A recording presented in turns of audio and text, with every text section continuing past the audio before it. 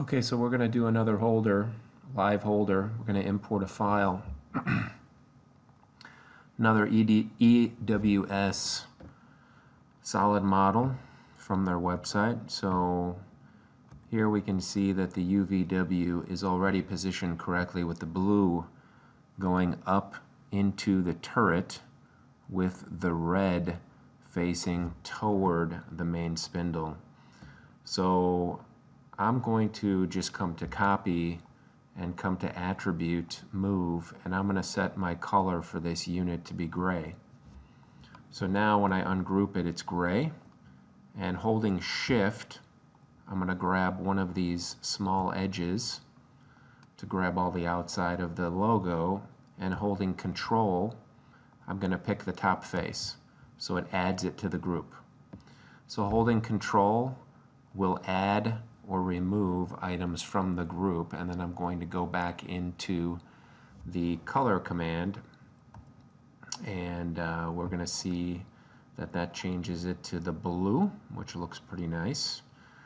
And I'm going to add a couple more colors here just to make everything look nice. I'm going to rotate and use my control and shift again on those elements there, and again come to copy, and I like to use these three colors, the gray here, the blue for the EWS logo, I like this, and then for any coolant lines I like using this color here. So when I say OK, this is what it looks like.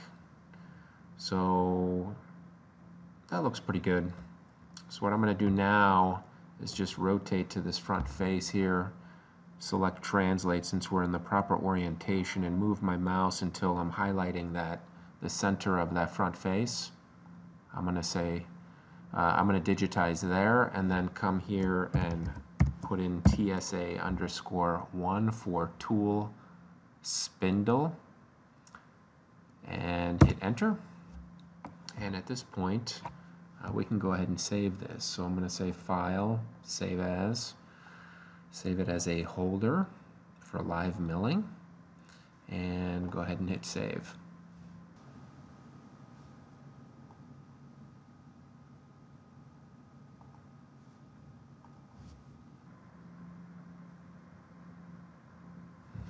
Okay, so we're going to open up a new file here, one that already has some programming. I just want to test to see what we just did to make sure that it works. So I'm going to go to Tool Assemblies, come here to Station 2, which should be this tool right here. It is indeed. Now this is a Doosan Links, and from the file name it looked like that was for an index G200, but I just want to see to make sure that it's working. So to test or load it inside of your machine turret, all we do is on a station, because this one, what I'm going to do is just double click it. You can just right click and say select new adapter. Since I have one, I'm just going to edit it.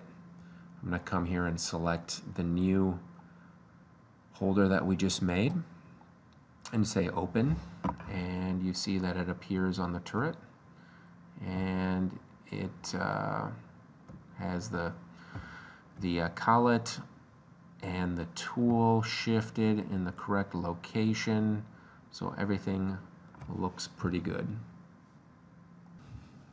Okay, so let's check out the actual machining.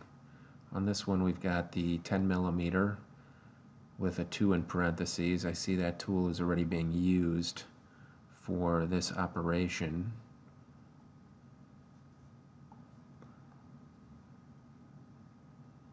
So we see the collet nut is spinning and it's machined properly. So we know that that tool spindle axis is defined correctly, tool was spinning, and at the end of the operation we see the collet nut stop.